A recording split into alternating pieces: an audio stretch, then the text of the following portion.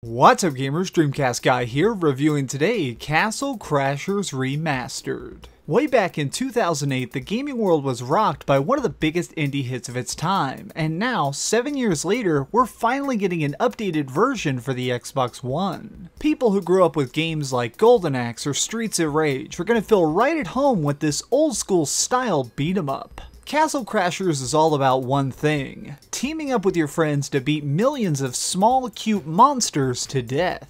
The game opens with a mysterious wizard flying in and stealing your kingdom's crystal, along with all of its princesses. Since your job is a knight and you're supposed to be protecting the castle, it's now your task to rescue all of them at any cost. This is a pretty daunting task, but luckily, our characters aren't defenseless. You have a large number of attacks at your disposal. Being a big-headed, brawny badass, you can use strong attacks, fast attacks, ranged attacks, or some special magic attacks, and each one varies slightly from character to character. For example, if you choose the Green Knight, you can use a magic spell that'll poison and slowly drain your attackers of their life. Or if you want, you can choose my favorite character, the Purple Knight, who for some reason has a spell that lets me summon a frog to tongue punch somebody.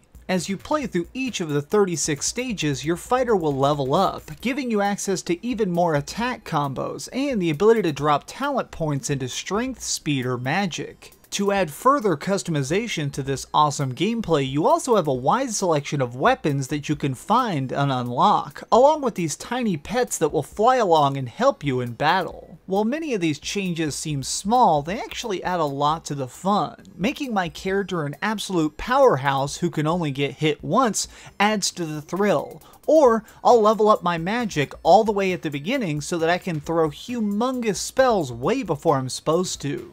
Even just 5 or 6 levels in, I started to notice how different all the characters would be. The people I'd team up with chose wildly different specs than I did, and because of it, we were very different characters on the battlefield. In most of this gameplay, you're seeing me team up with other people, and I think that's almost mandatory. While it is possible to beat this game alone, you have to repeat a lot of stages to gain extra vital levels. Playing online with knights around the world worked exceptionally well 90% of the time. Occasionally though, I'd join a game that was extremely laggy, and I'd find myself being unable to dodge even the simplest of attacks. To keep you from getting bored, each of the 36 stages are very different. I mean, at one moment you could be fighting in the rain against weather-commanding sheepmen, and the next minute you're hopping into a catapult to be shot into an enemy base. You just never know what to expect. The true highlight of these stages, though, comes from the boss battles. Every major level ends with you and your friends being confronted by a huge, adorable bad guy. Sometimes it's a mutant cat in a river that you need to fight from rafts, or another time you could be fighting against a tormented knight playing an organ covered in cannons. The game embraces and celebrates its cartoon style, showing us crazy violence in such a cutesy fashion that you get addicted to quick. What makes this remaster stand out the most though is the new 1080p 60 frames a second resolution. Seeing the hand-drawn animations really pop out on the Xbox One is truly amazing. Along with the shiny new graphics, this version comes with all the stages that were previously DLC in the Xbox 360 release. There's also an all-new minigame exclusive to this remaster. It's like a giant board game where you and your friends are trying to hop around and avoid monsters as long as you can. These changes to graphics and new added little tweaks and whistles are small, but the game itself is still just as fun as it was when it came out all those years ago. This game is proven to still be one of the best multiplayer beat-em-ups of all time.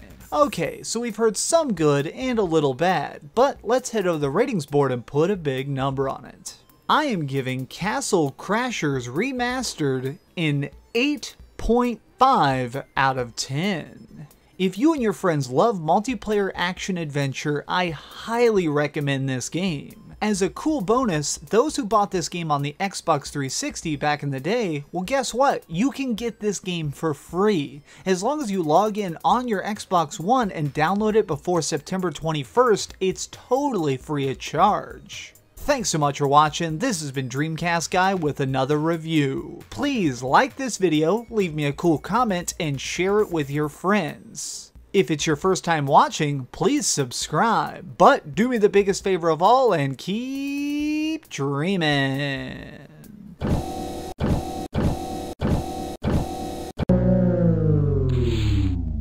Thanks so much for watching. If you like this video, maybe check out my last video. Please subscribe, and if you want, share this somewhere with your friends.